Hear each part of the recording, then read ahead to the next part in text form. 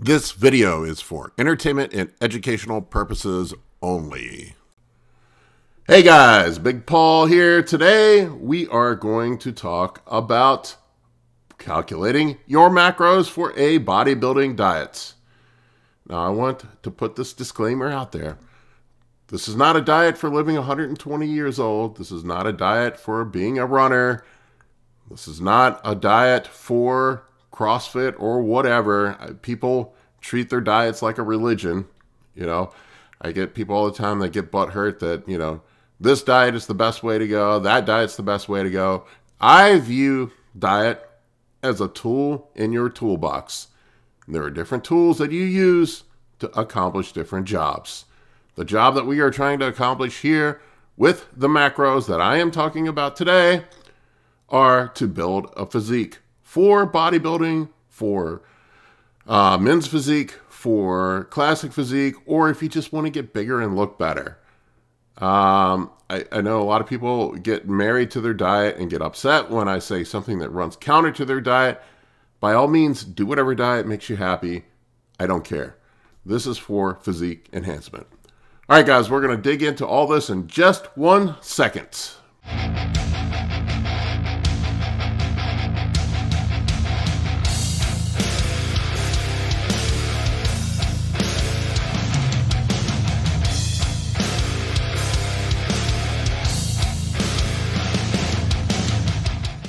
All right, so for physique enhancement diets, protein is the foundation of our diet. That is the macro that's pretty much locked in place based on size of the athlete that I'm working with, okay? And there have been a bunch of studies done on this, on protein requirements, and almost every one of those studies, well, every one of them is done on people that are not enhanced trainers. I've seen some recent ones that show that 0.7 grams per pound of body weight is adequate enough protein for the non-enhanced trainer. Well, most of us that are in this game are enhanced, so this does not apply to our cohort, does it? When you think about it. So I take studies with a grain of salt that don't apply to our cohort. If it's done on a rat, or if it's done on 60-year-old women, that does not apply to a 250-pound bodybuilder taking a bunch of testosterone. So we have, you know, we can extract some ideas from that, but it's not the be-all end-all. So keep that in mind when you're looking at studies. It's relative to the group that it was done on, to the cohort.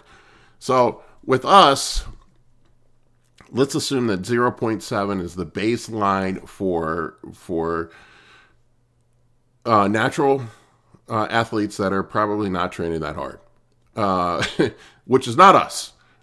So with that said, think about what the primary thing that anabolics do to increase size, and that is increased muscle protein synthesis, which means we probably need more protein than the average person does who's not on gear. It's not a lot. It doesn't take that much protein to to generate a pound of muscle, but when you actually extrapolate it and do the math on it, I've talked about it in other videos, it's really very minuscule amount of protein. But what we want to do is have high quality protein throughout the day, so we have constant high levels of amino acids in our blood to fuel growth, because we have no idea when growth is going to happen, and we want high quality amino acids with the proteins with complete amino acid chains. And we probably want more than what the average person does just to cover our bases. Now, you don't need a ridiculous amount of protein.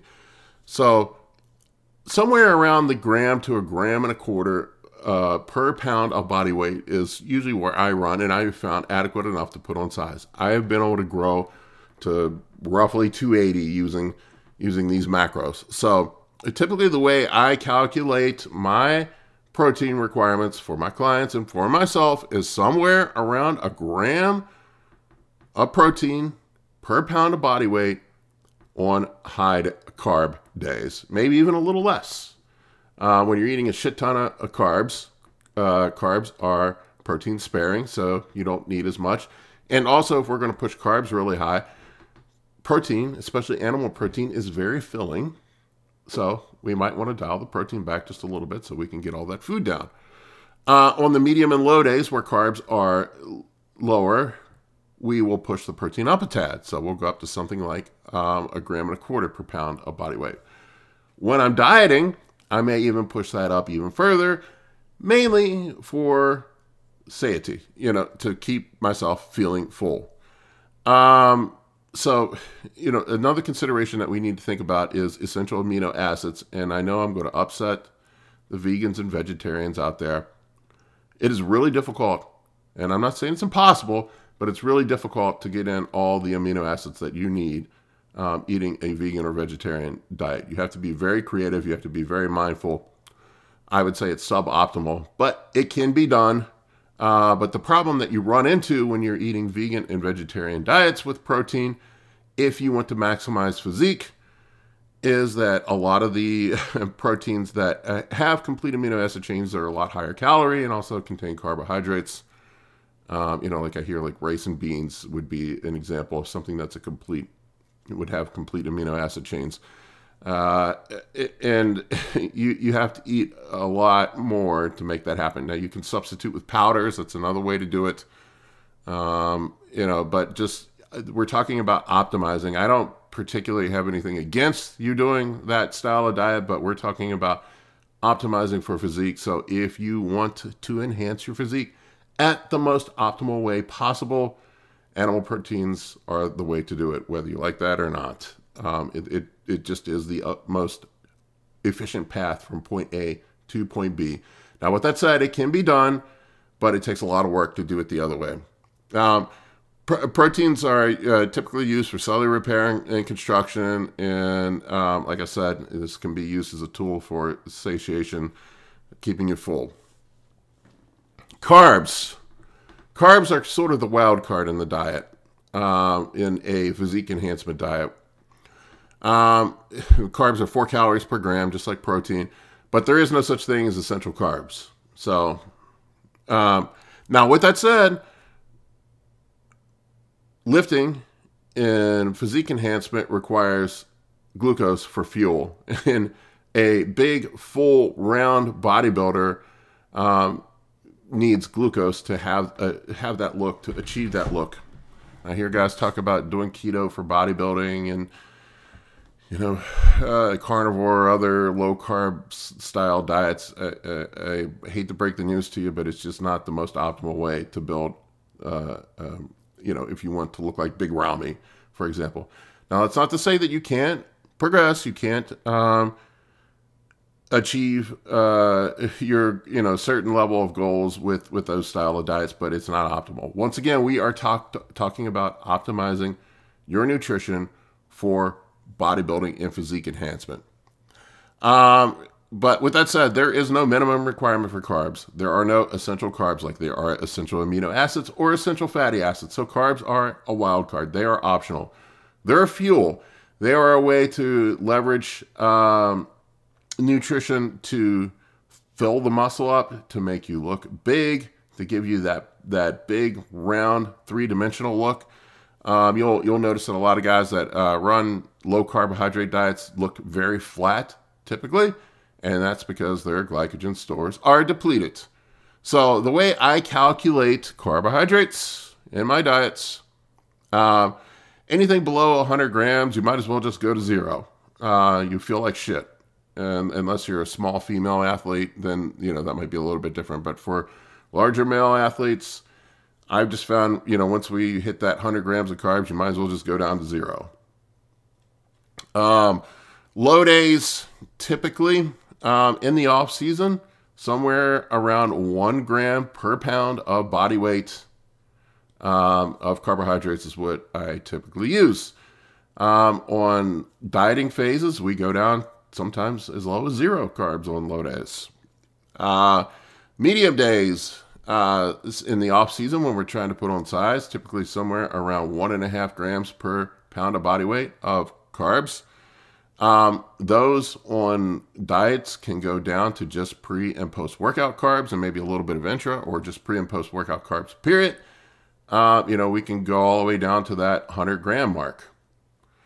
And high days, it's somewhere between 3 to 4 grams per pound of body weight. And a lot of times on high days, the high days actually get even higher when you're dieting because you get flat. It's an opportunity to refill glycogen stores and to keep you from looking like shit when you're dieting. You see a lot of guys that diet that get super, super flat.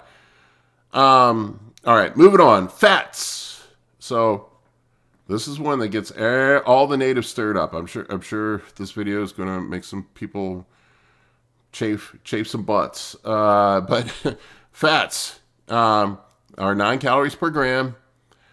We do need a certain amount of fats for metabolic processes like vitamin absorption, hormone production, etc. And I always laugh when guys come to me saying that they need to eat a shit ton of fat because they need to, increase hormone production, but they're taking exogenous hormones. Dude, you're fucking taking, you're getting your hormones from a 22 gauge needle. How much fat do you need to make hormones? And really, when you look at the science on it, it's only a few grams per day that are actually required to make it. We do need essential fatty acids. Those are fats that your body cannot manufacture on their own. So, but it's a fairly low amount of those, and I typically add those in as added fats. On high days, we keep the fats as close to 0 as possible because we're deploying insulin with the high carbohydrates. And what happens, in my experience, when you add fats to insulin in a high carbohydrate state, you just end up getting fatter. So when I hear people talk about insulin just made them fat, probably the reason insulin made them fat is because they're eating too many fats. And when you think about it logically, you take a step back, especially saturated fats really serve no purpose other than just energy for the most part.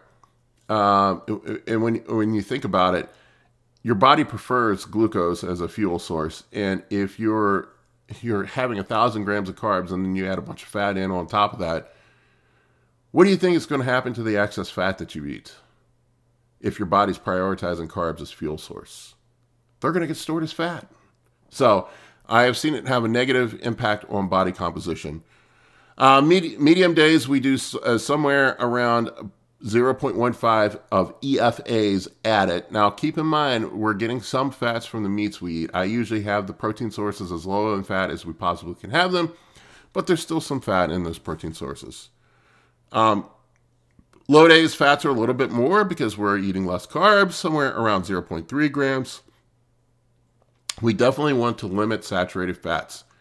This is one that I've had a lot of arguments with bros on social media. I get these guys reaching out to me, telling me that saturated fats aren't the enemy and blah, blah, blah, blah, blah, blah, blah. And every one of them that reaches out to tell me this is fat. So I just laughed at myself. All right, so I got some dude reaching out telling me that you can eat as much saturated fat as you want, but yet they're fat asses. So, so here's the thing with saturated fats. It's like I said before, if you're eating a low carbohydrate diet, sure, you can get away with eating more saturated fats because your body is going to start burning those saturated fats as a fuel source. But when you're in a high carb state, any excess saturated fat you take in is just going to get stored as fat and drive your lipids through the roof. And I've seen it over and over and over again. It has a negative effect on body composition. I've seen it countless times. I've seen it in blood work where people, if they're eating a diet high in saturated fat, that their lipids go up through the roof. You can talk to any one of my clients that I've worked with over a period of time that run gear and keep their saturated fats low, that their blood panels improve, even while on gear. And I've seen it in my own blood work. I got a little sloppy with my diet on my cruise, and guess what? My cholesterol went through the roof. So, I mean, and, granted that the science on whether or not saturated fats and cholesterol cause heart attacks is a little muddy, but there is certainly a correlation. People that have higher incidences of cardiovascular events typically have higher cholesterol. So there is a correlation. Correlation isn't always causation. We understand that. But there certainly does seem to be a correlation between the two. So why take the chance? They're unnecessary. You don't have to have saturated fats in your diet to survive. And not to mention, the average American is fat as fuck anyway. So, these guys that I see overly concerned about taking in saturated fats, they have giant bellies. You have plenty of saturated fats in your belly in reserve if you need saturated fats. Now, we do need some EFAs for metabolic processes. Fats are used in the body for cellular repair, vitamin absorption, metabolic function, and energy. But the essential amount of essential fatty acids that we need is really very low. And most people, especially Americans, overeat saturated fats, don't eat enough essential fatty acids. It's just the facts. All right, so manipulating these macros up and down. The wild card, as I mentioned, is carbohydrates. So when we're trying to add weight, we push carbohydrates up. When we're trying to lose weight, we pull the carbohydrates down. It really is that simple. Protein stays static. At the end of the day, losing weight and gaining weight is ultimately about net energy balance. It's another one that people get butt hurt on is thermodynamics, and that the thermodynamics applies to the human body. I get some people that say that it doesn't, but if you can disprove thermodynamics, you'll win a Nobel Prize in science. So it's and create limitless energy. And I think where people get confused is how energy is partitioned, how our body uses that energy, how it stores it, how our hormones affect our base metabolic rate and things like that, energy output, etc., that affect net energy balance. I think that people don't consider that in the equation when they're talking about thermodynamics. So, if your metabolism goes up because you're running some fat burners, or you're using exogenous hormones that might raise your metabolism a bit, that does not violate thermodynamics. It just means your energy requirements have increased. So that does not disprove thermodynamics. It just the equation has changed. The variables in the equation have changed. So typically we adjust carbohydrates up and down to lose or gain body fat. And that's because we force our body, if we pull the carbohydrates down, we're forcing our body to use stored energy, which is typically glycogen and body fat. That's why people get flat when they are dieting, because your body's going to burn up that glycogen and burn up stored body fat. Now, we can refill glycogen by having those high carbohydrate days, but there's only to a certain degree to which we can do that. Same thing when we're trying to gain weight, we'll push carbohydrates up to keep us nice and full and force the body into a growth state. I get these people all the time that think that you can grow muscle on a deficit. It's almost fucking impossible to do so. I have seen some guys, we can talk about it later, but trend seems to show that there seems to be some evidence that with trend that you can grow muscle to a certain degree in a deficit, but it's not optimal. Fats can be adjusted up and down as a last resort. I have run zero fat diets before, and let me tell you, you feel like shit when you run a zero fat diet. You feel fucking awful. So you do need some EFAs in there for basic metabolic function and cellular repair, vitamin transport, and all that stuff. And the running zero fats is sort of a last resort, like you get towards the end of a contest prep or something, and you need to peel off some extra fat. You can do that. But anyway, guys, that's all I got on this one. I'm sure I'm going to have a lot of people tell me I'm wrong on this one. This is just what I've seen works. You can believe it or not. I don't really care. But this is what I have seen work for people over and over and over again. You can talk to any of my clients that I've gotten in shape, and they can tell you that their blood markers have improved, that their body composition has improved by doing this type of stuff. All right, guys, if you have comments or questions, put them in the comment section below.